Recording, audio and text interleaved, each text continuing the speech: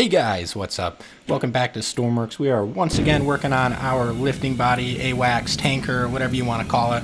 And you guys can see I got the MFDs done. So I'm just going to cycle through some of the screens here. And that means that we are getting pretty close to the end of this project. We, in the last episode I mentioned, we kind of got to start doing some of the interior up a little bit. So we're going to be doing that today. A little bit more block placing. So probably will be a little bit more fun of an episode for you guys. But right now I am just going to kind of take this guy on a test flight. And you guys can kind of see how it's performing and whatnot. But yeah, later on we're going to start doing a little bit of a passenger area. So lots of seats, that kind of thing. And we'll try to start adding some equipment to the plane and whatnot. But yeah, we're just headed down the taxiway right now. I am showing you guys how easy it is to taxi this thing around. We do have the steerable front gear, so that makes everything much easier. And you know, it is a VTOL, but you can take it off in normal flight mode, so we're going to give that a shot right now. We're just going to try to line up on our center line, and then we'll punch the throttle forward and we'll head into the air. So this is looking like a pretty good lineup here, and we will go ahead and switch the view real quick, and I'll show you guys the some of the screens that I've worked on. We're going to flip some of our lights on, and we will give it a little bit of altitude here so we don't have to fiddle with that once we get in the air. And I'm also going to just kind of get a GPS waypoint so we can stick the autopilot on. Once we get in the air, that's all set to go. Probably should have done this before I got on the runway, but we are going to switch through our MFDs. You can see our target is there on our map screen, and this is just kind of like a main info screen. You guys can see it's got landing gear and our flight mode and a couple other things like our throttle and whatnot. So we got our landing gear up. I'm going to flick on our altitude hold and our autopilot, and the plane should be flying itself right now. So we're just headed over to the other runway, and that is pretty much all of the systems in the cockpit at this point. So starting to look pretty good. We got to do some more detailing, like I said, and real quick we are just going to head over there and then we'll get into the building. So if you guys like this series, don't forget to hit that like and subscribe button. I'll get this on the workshop in a couple of weeks, probably a week or two. I don't know, I'll make an announcement when I do for you guys. And we don't have too much building left to do on this, so I'm just going to head back here. We've got to do a little bit more button work, instrument work on this guy, just because he's going to control all the hard points and whatnot. And we're going to add a viewing scope, so this missile is going to go into a viewing scope. But other than that, there's not really too much logic to do. I do have to fix that annoying connector noise that keeps jumping around. And that's something I've battled this plane from the beginning, so I will do my best to get rid of that. But sometimes the shakiness of the plane just doesn't play well with that. Well, enough of that. You guys can see I did a little bit of work on these missiles. They have a pretty good range. I doubled their range actually from this scene, so they have about an 18-kilometer range now, and with the viewing scope, and I did a little bit of work with the steering. It makes it so much easier to fly. And you guys can see our plane crashed, and that is because our altitude was too low. So that is my bad. The cockpit is a good amount of fun when you crash because of all the things flying around. But yeah, I guess that's going to cut our flight short, and we are going to get into the building.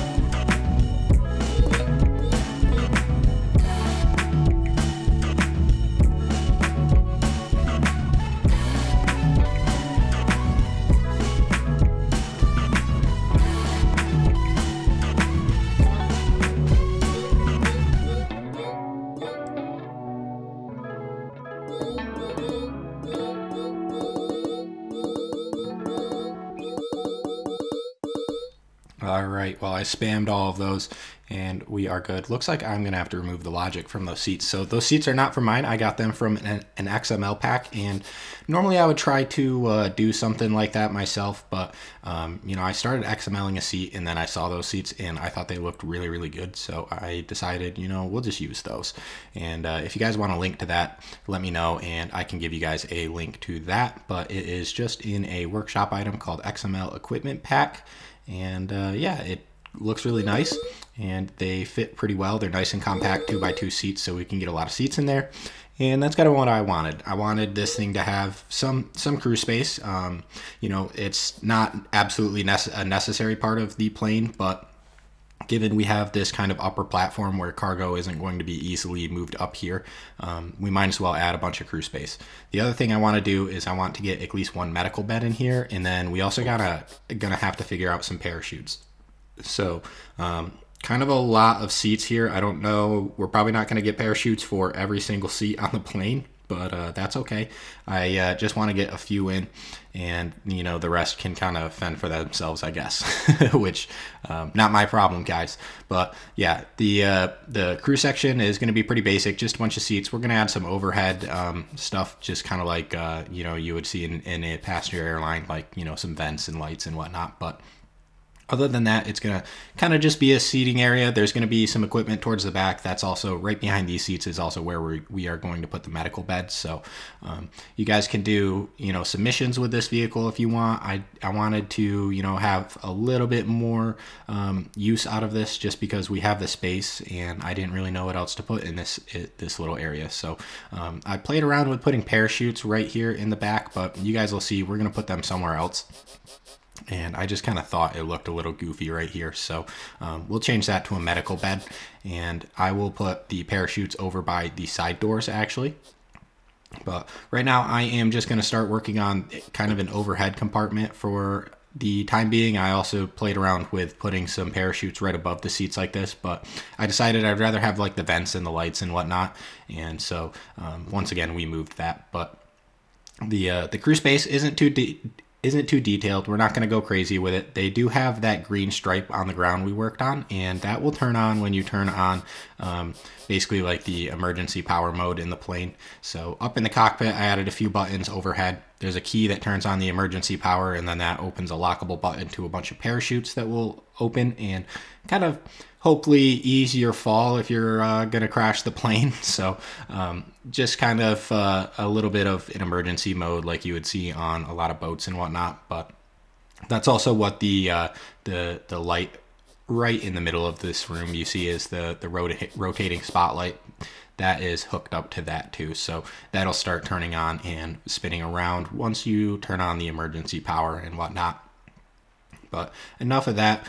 Still kind of yapping on about. We're just doing a lot of block placing in this episode, and you know, a lot of it is just kind of playing around with shapes and seeing what I think looks good and I like and that kind of thing. So a lot of it's just kind of trial and error. And I go back to this parachute problem. I'm really tried to make it so there was parachutes for everybody on board, but it's just not really, with this many seats, it's not really feasible. And I mean, it is. I could put them in the floors and whatnot, but I don't want to have just parachutes sticking around everywhere in the cabin. And for that reason, you know, I kind of decided, I think we end up with 8 parachutes, which is still plenty. I can't imagine, you know, you guys are gonna have more than 8 people in this plane anyways, and if they are NPCs, it's not like you know, it's not like they're going to necessarily know to grab them and use them and whatnot. So it'll kind of be a hassle if you're transporting a lot of NPCs. Plus, you have that emergency mode that can turn on the parachute for the plane. So if you really know you're gonna crash, you can just use that, and it will hopefully keep everybody alive. Plus, we're going to have this medical bed, and I'm going to add a bunch of med kits and a defibrillator and all that kind of good stuff too. So you can hopefully keep some people alive if you do need it. And, you know, if you need to pick somebody up in a battlefield and kind of give them some first aid and whatnot, that's kind of what this is for. So.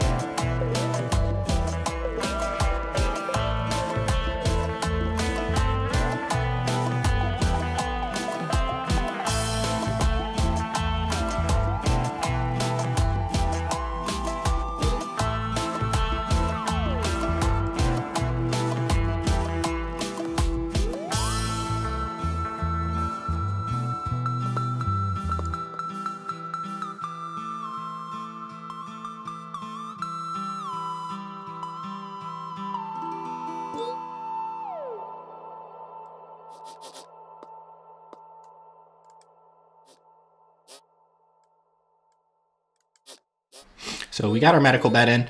I painstakingly hooked up all of those overhead lights so you guys can have a nice little reading light if you're sitting down in the passenger section. Now, the only other big thing I wanted to add to the interior is I wanted to add some sort of weapons locker. And that's right here is about where that's going to go. So once again, I'm playing around with parachute placement and that just doesn't look good. So these are not going to stay there as usual. But right there, I'm going to put a little locker filled with guns and whatnot. It's gonna have a keypad on it, so it's locked up, but I figured that would be a nice little addition to this plane, especially since it's kind of a military plane and you might have troops jumping out of parachutes and whatnot. So we're just gonna put a couple rifles in there and some ammo, and we'll just make it like a nice little lockbox. So there's going to be a door on the top that opens, and that way they're not just out and about, but you do have access to them.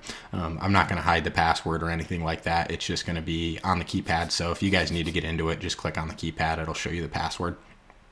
But yeah, that's just kind of one of the last things I wanted to do, and I think this is a pretty good spot for it anyways, just because there's not a whole lot going on there, and it's pretty unlikely that you're going to be shoving cargo that far up in the cargo bay.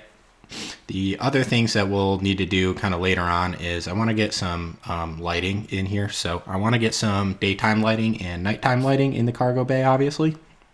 And I'm really happy with that, how that turned out, but we don't do that in this episode, so you guys will see that a little bit later on. But for the time being, I am just kind of trying to put these rifles in a location that kind of makes sense. And I'm trying to maximize the space inside of this thing. So we do have that little weird corner wedge that's in the way of the rifles, so we can't do this all the way around, but you know, I'm gonna add a little ammo and that kind of thing to this. So the big thing was I wanted to make sure that you couldn't just grab the equipment from the outside. So that's kind of why I'm putting those glass blocks there, to make sure that you can't just you know, grab a rifle or some ammo from outside of the box without unlocking it. And then down here on the bottom, we just have some other stuff that doesn't necessarily need to be locked up, like transponders and radios and that kind of good stuff.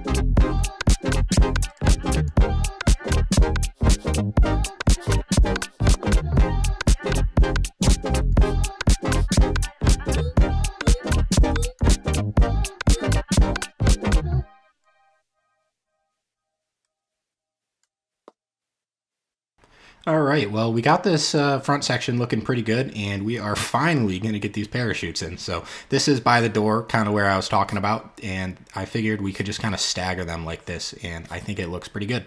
So we are going to leave the parachutes right there for the time being, And we'll add a couple more. I think I added a few into the cockpit too. But yeah, that's more or less the building that we're going to get done in this episode. So a lot of block placement. I know kind of a lot of time lapses in this one, but you know, we're getting close to the end. So the last kind of 10%, I always say, takes 90% of the time. And that's why I encourage you guys to be patient with your builds. But anyways, that is all we have in store for today's episode. So if you like this video, don't forget to hit that like button, and I will catch you guys in the next one. I hope you all have a wonderful rest of your day.